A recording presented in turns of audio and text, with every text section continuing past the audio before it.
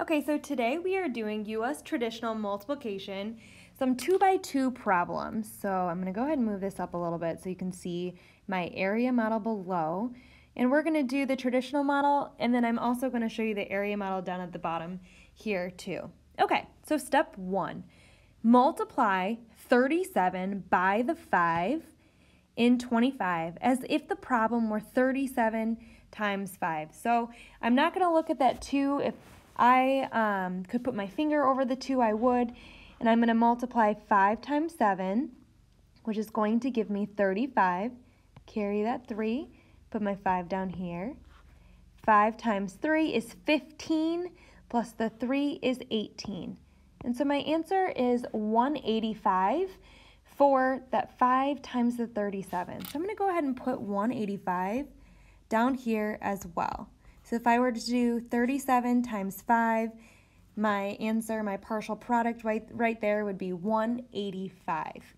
All right, so now I'm going to go ahead and do step 2, which is multiply this 37 by the 2 as if the problem were 37 times 20. So I'm going to go ahead and just erase my pink right here a little bit.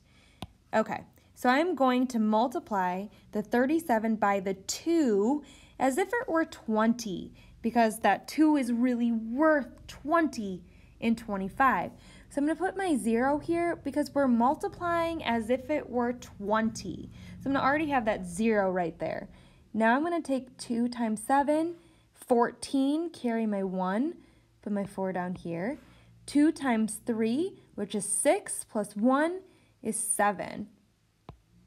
So this partial product is 740. So I'm going to put it down here as well. So you can kind of see my partial products in the traditional multiplication way, but also the partial product, because if I were to do 37 times 20, my answer would be 740. All right, step 3, add the products. Remember, product is an answer to a multiplication problem.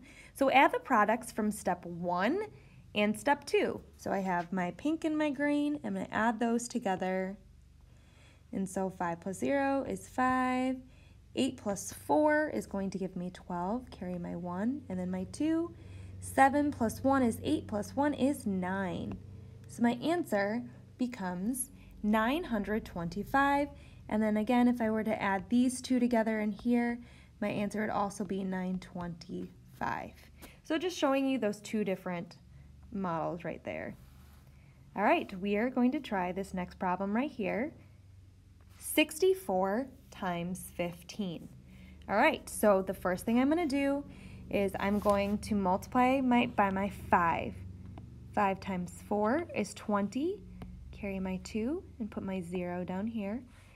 5 times 6 is 30 plus my 2, 32.